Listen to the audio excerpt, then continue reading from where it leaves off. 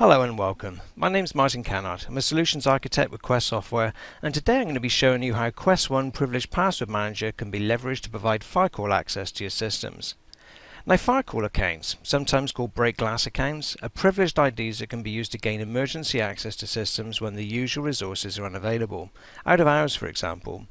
I'm going to walk through a use case where a user needs to gain emergency access to a system and show how the access request can be picked up and approved by a member of a security team, and in addition how notification is received and actioned when the password access period has ended.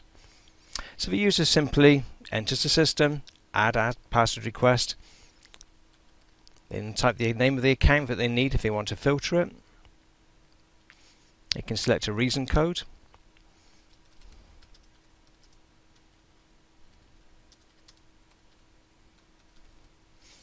And type in a reason for the request, and they save changes. Now what will happen is a notification email when I go to the security team. They click on the link and they can go into password request pending approval. They can see the request has come in, they can look at details of the request and type an appropriate response and approve if required. Now once that's been approved, an email will now be sent back to the requester to say that they're now able to get in. They simply refresh, and then you'll see here they have access now to the password in order to gain access to the system.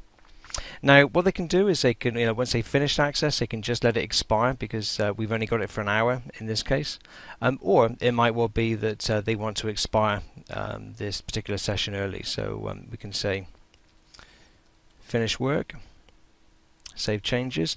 Now what happens now is this password for the firecall account is now changed, so it's now no longer what it was before, and in addition a notification email is now sent to the security team to say that they need now to do a post-session review.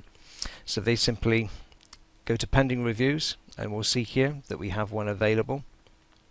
They can look at a history to see exactly who approved it and exactly how long the user was in the system. Check in to see, to make sure that the due diligence is done on that request, and if they're happy with it, they can put in a review comment and say complete my review.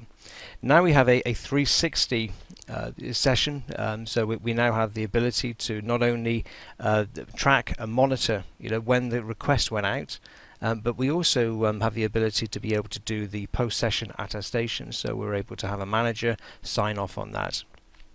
This concludes a short demonstration. For more information about Quest One Privileged Password Manager, go to www.quest.com/Quest One Privileged Password Manager. Thanks for your time.